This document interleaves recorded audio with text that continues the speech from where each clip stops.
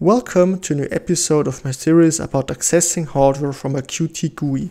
In today's video I will show you how to use a QT timer for reading a button's state and updating my UI according to the button state. Therefore I have the following setup. This is my CP2112 USB to UART I2C and GPIO bridge, and to my OPN5 I have connected this button here.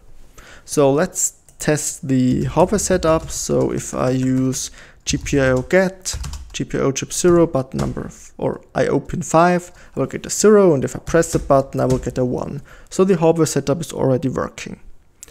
And my goal now is I have a GUI to control the onboard LEDs of this expander, and I want to add a function to display the state of the button, and therefore I will use a QT timer to read in the state of the button in a fixed interval. So let me show you how to do this. Okay, so here you can see my GUI. So here I have a selector for the GPIO chip I want to use, and down here I have two checkboxes for controlling the LEDs. And I will add a new checkbox here.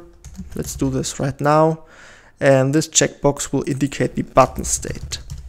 So if the checkbox here is checked, the button is pressed. If it's not checked, the button is not pressed. And here in the object's name section, I will call this my button. Okay. So let me show you the class I'm using for handling the, or interfacing the GPIO chip. I call this class GPIO. And in here I have added the method getButton, and over this method I can read in the current button state.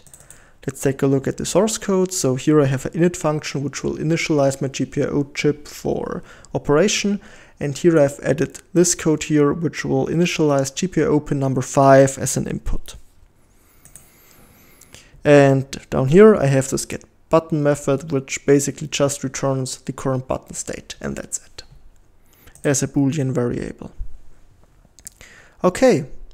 So now let's go to the main window.h file, which is the class containing my widget application I'm using here.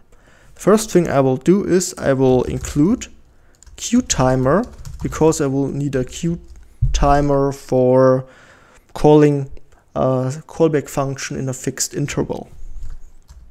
And here in my private variables section, I will add a new pointer from the class QTimer, and I will call it my timer. So this is the pointer to my QTimer I want to use. And a second thing I have to do here is I will add a new private slot. This will be a void function I will call updateButton, and this will read in the button state and update the UI. Okay, so now let's switch to the main window.cpp file here.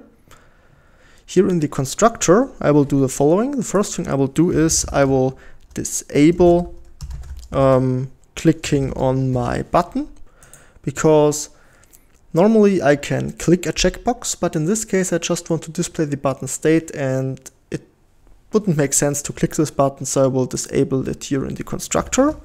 And then I will set up my QTimer.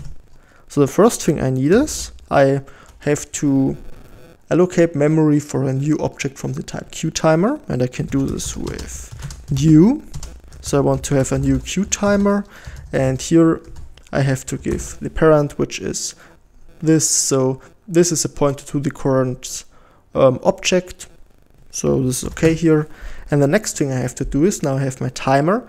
Now I have to connect the timer to a callback function, and I can do this with the connect function. So the first argument here is the sender from a special event. This is my timer.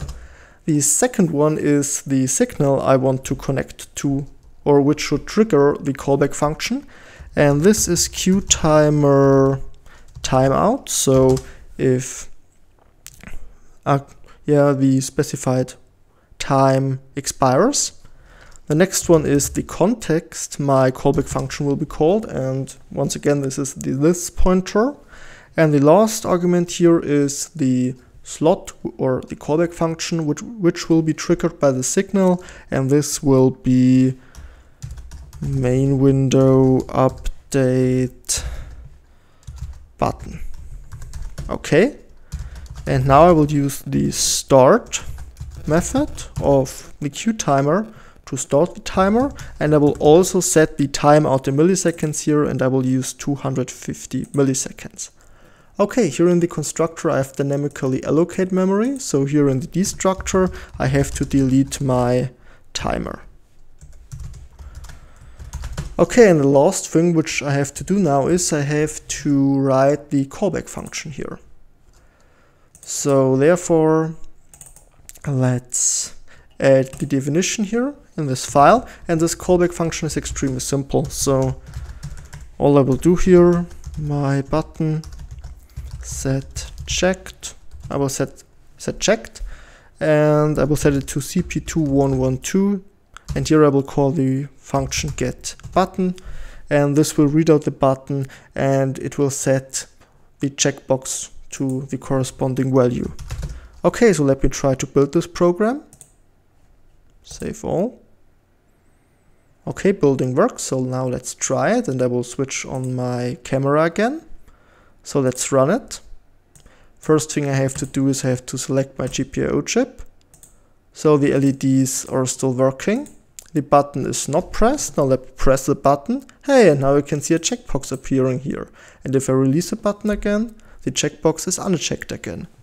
Okay, cool. So this is how to use QTimers to monitor the state of a button and updating the GUI according to it. So I guess that's it for today. I hope you've enjoyed the video and learned something. If you want to support my work, you can buy me a coffee on buymeacoffee.com/jonas for Linux. So that's it for today. Thanks for watching and goodbye.